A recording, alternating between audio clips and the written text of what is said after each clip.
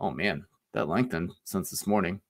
So it looks like if Paris Johnson is going to go first, it's likely 7th to the Raiders, and he's way ahead of Skoronski there. If that doesn't happen and the Raiders pick a cornerback, which I actually have a bet on, then it looks like Skoronski is much more likely to be the 10th pick to Philadelphia. So I'm trying to figure out what the sharp mocks are going to say about that as we kind of head into that. That's something I'm keeping an eye on.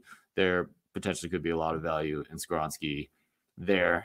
He'll have to take your Northwestern hat there as he walks up to the stage, but not one that I bet, but something I'm keeping an eye on. Yeah, right now, Paris Johnson is -250. Skoronski is +250. Darnell Wright 8-1.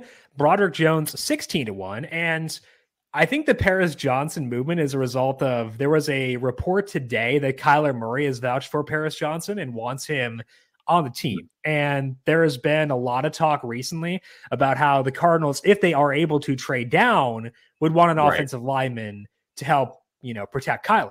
So I think that I'm guessing this is correlated to that, where they're kind of connecting the dots on maybe if the Cardinals are able to trade down, they would go Paris Johnson, and potentially that would be a situation where we could see that happening. That's interesting. How does he know Paris Johnson? What's the connection? I think that he just wants a tackle, if we're being fully honest. I think that that's what it is. But I think that he is advocated for him in terms of wanting protection in the building. And it sounds like they're actually giving Kyler Murray a voice here. Johnson's down to +350 to be the 3rd overall pick. That would assume the Cardinals can't get out of it. So I think that's the route there. That's kind of insane. Yeah.